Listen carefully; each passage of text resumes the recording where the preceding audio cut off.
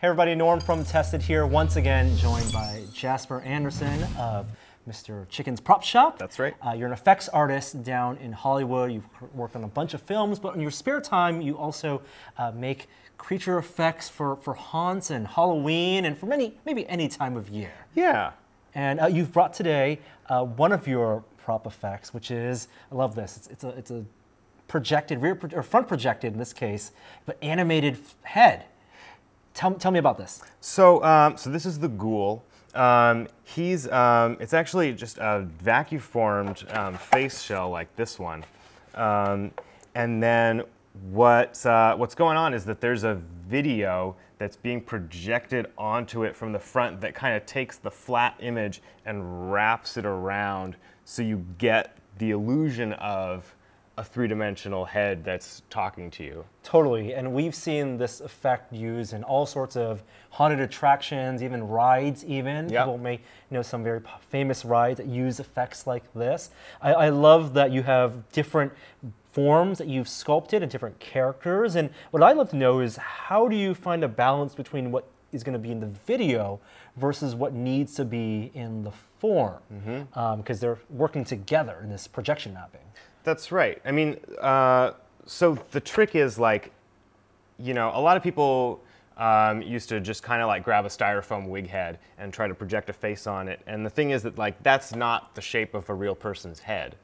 And so what I did with these is, this guy is actually a prosthetic makeup on myself. And so I used the mold from that makeup to then make the face form so that the video and the head are actually from the same source. So it's kind of like you flattened it and then you're wrapping it back around the same shape. You're all deriving it from whatever character source you're filming. Right. And how much reduction needs to happen, or if this was a perfect face cast of that creature, would that be a better effect? Like, because this looks really nice, and if you take away the video, it's actually pretty amorphous.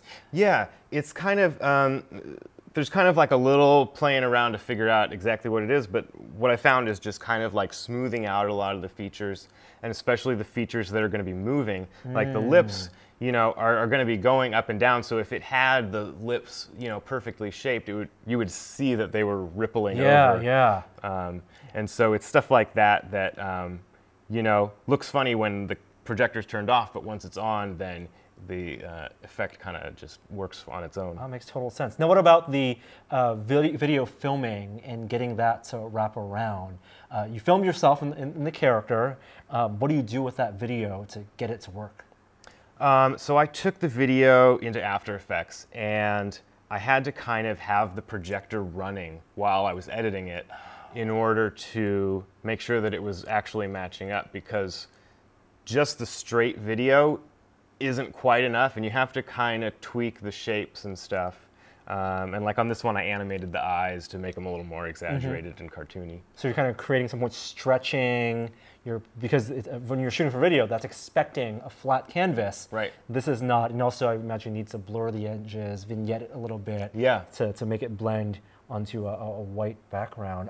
I see that you, this is front projected, but I've seen online you've also experimented with rear projection. Is that the same process? It's very similar, but the difference is that when it's rear projected, then I've got a little tiny projector that I had to kind of chop up and modify to be able to work inside the head. And so it's a lot trickier to engineer, but what's cool about it is that then it's all self-contained, and then the head can move around. Right.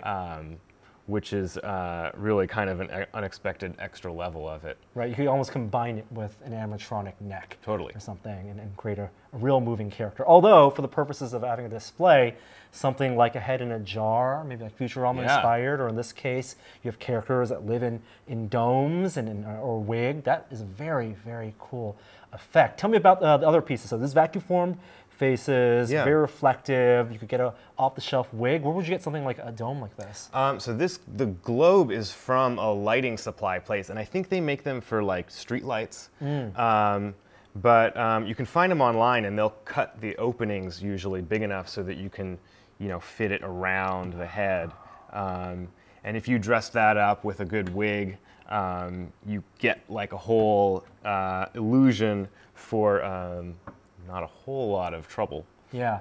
I also know that you do other projection effects, not just on faces, until you've experimented with faces on flat surfaces, kind of like like ghouls coming out of walls, right? Yeah, I've found that like this kind of stuff is really fun, and the kind of big show-off effects. But what I think is really cool about projectors is that you can do these really subtle little like shadows off in the corner, and sort of unexpected little things that really add like an extra element to whatever you're putting on. Totally, totally. I mean, if this is the kind of thing that if I could have a projector running 24/7, I'd want to have. Just create all sorts of characters. And it really does sound like a lot of work to film something, create a character, and then also tweak it in the video image to get it mapped onto this. You sell these as kits? These are kits, yes. Very, very cool. People can find out more about your kits, Jasper's kits, at chickenprops.com, yep. As well as other animatronics and other creature things that you do. But thank you so much for sharing with us. Yeah. You're a ghoul. My pleasure.